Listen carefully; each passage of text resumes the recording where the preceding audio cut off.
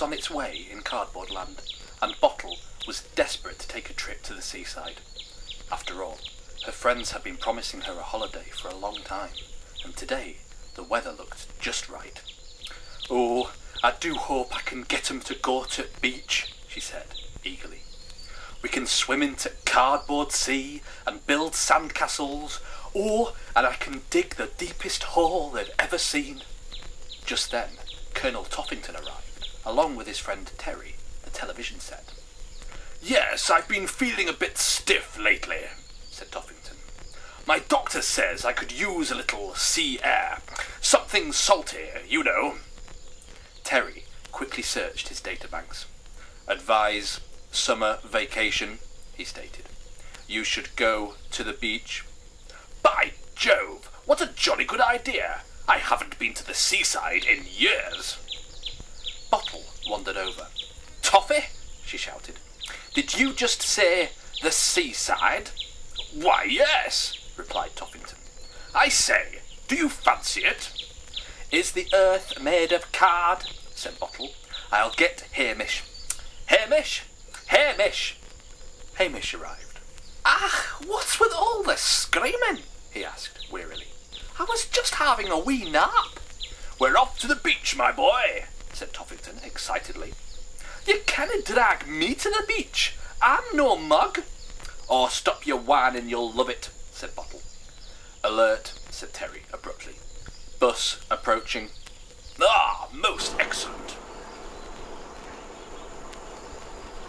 "Here we go then. But I want to stay at home." "Oh, put a drink in it." "Tally-ho!" "Have a pleasant trip."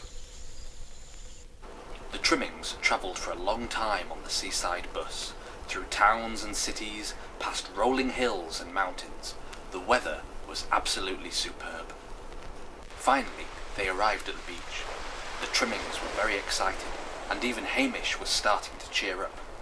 "Oh, just have a skeg at that sea," said Bottle excitedly. "I'm off for a swim." Quick as a wink, Bottle dove into the water and began splashing around. "Way!" she yelled. "This is champion." "I'm gonna do some digging," said Hamish. "I'm gonna look for buried treasure." "That sounds spiffing," replied Toffington. "I'll just have a sunbathe, I think." Before long, Hamish had dug himself a rather impressive-looking hole. He was quite proud of it, although he had yet to find any treasure.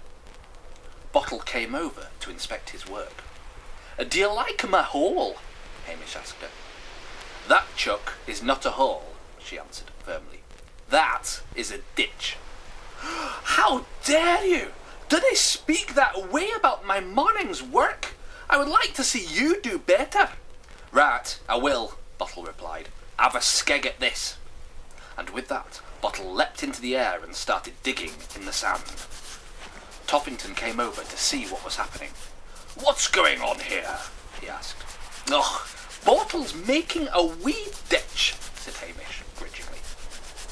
Bottle dug deeper and deeper into the sand, heading through the earth's crust, past several layers of rock and molten lava, past the earth's core, before dropping out of the bottom of the planet.